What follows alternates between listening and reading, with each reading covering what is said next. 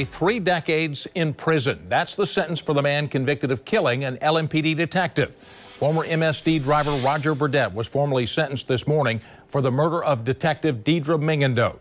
The judge upheld the jury's recommended sentence of 27 years. Burdette's MSD truck slammed into Mingendote's cruiser on Christmas Eve 2018. She was parked along I-64 at the Belvedere for a traffic stop. Now this morning, a statement from Deidre's mother was read in court by her sister. Burdette also addressed the judge.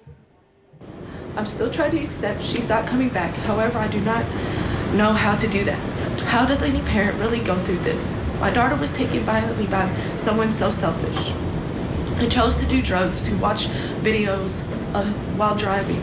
To say severely depressed, full of pain, anger, anxiety is probably not a complete picture of who I have become inside. I'd just like to say that there's not a day that's gone by that I haven't thought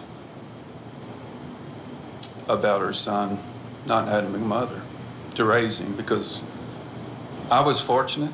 I was raised with good parents, and I think I'm a good parent, but I think and I prayed for them, and she's gone, so I prayed for their family.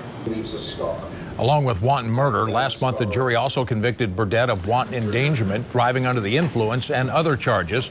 Burdette was already filing an appeal.